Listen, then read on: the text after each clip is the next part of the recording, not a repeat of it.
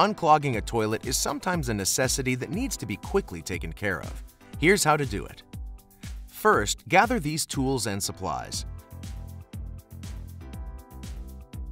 Now, take the plunger and gently guide it through the water and place the mouth of the plunger over the opening in the bottom of the toilet bowl.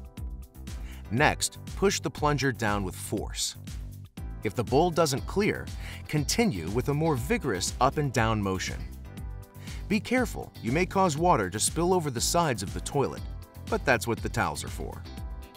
When the obstruction is gone, flush the toilet 2 or 3 times. If you were not successful using a plunger, then it's time for the auger. First, pull the handle of the auger up before placing it into the bowl. Grasp the auger with one hand and turn the arm in a clockwise manner with your other hand. Now press down on the handle as you turn. This forces the cable into the throat of the toilet, clearing the obstruction. You may need to repeat this process several times to ensure that the problem is gone.